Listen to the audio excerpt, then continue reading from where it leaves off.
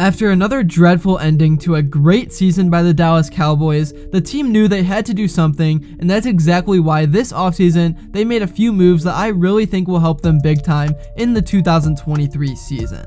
Before I begin this video, I would really appreciate it if you would drop a like and subscribe. It only takes 5 seconds, plus you can always change your mind. We just recently hit 10k subscribers, and I truly can't thank you guys enough, and I guess that now means that we are on the road to 20k subs. Alright, so anyways, in 2022, the Cowboys receiving room really showed that they weren't near as good as previous years, which made sense because they traded Amari Cooper to the Browns. But they still definitely had a very talented group of guys led by players like Cedee Lamb and Michael Gallup. The issue was that outside of the top guys, there wasn't much depth and the team lacked playmaking. This offseason, Jerry Jones tried to improve in those areas, and as you all know, the Cowboys recently traded for Brandon Cooks, and I just think this is a very underrated pickup. I think everyone knows that Cooks is a good player, but last season with non-existent QB play, he only put up 700 yards with 3 touchdowns, and I think that's why everyone stopped paying attention to him. Now that he's back on a real NFL offense, I think he will easily return to form and put up over 1,000 yards per season.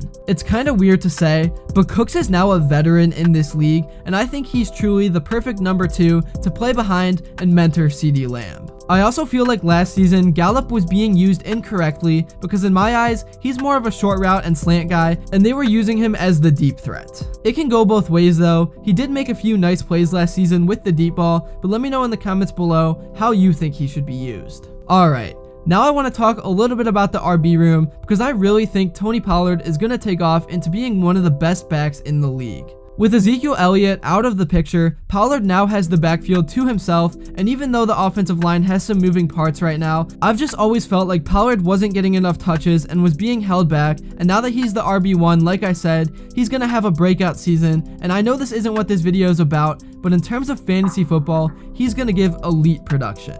Now flipping over to the defensive side of things, many fans across the nation believe that Dallas has a top 5 and even top 3 defense in the whole league.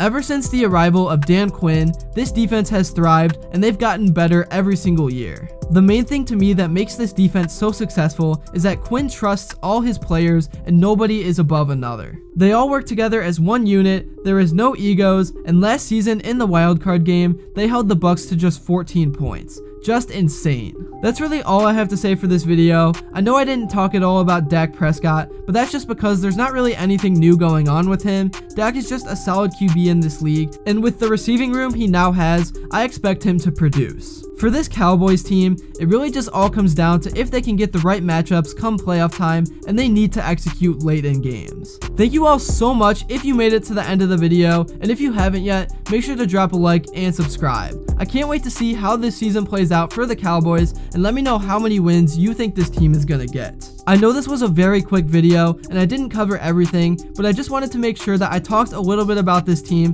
because even though they've choked a lot in the playoffs recently, you gotta think pretty soon it's gonna be their year. But yeah, thank you all so much again for watching. Stay tuned for more content in the future, and until next time, I will see you all later.